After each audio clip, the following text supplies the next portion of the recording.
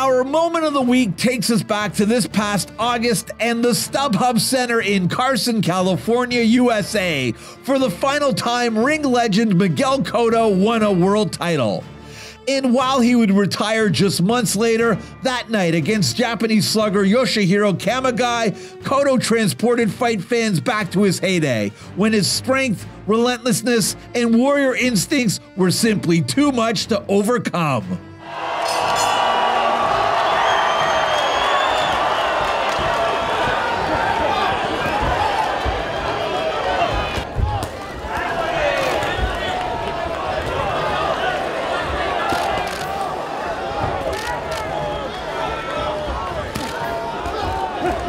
That veteran's liver, those lefts to the body, and that's exactly what.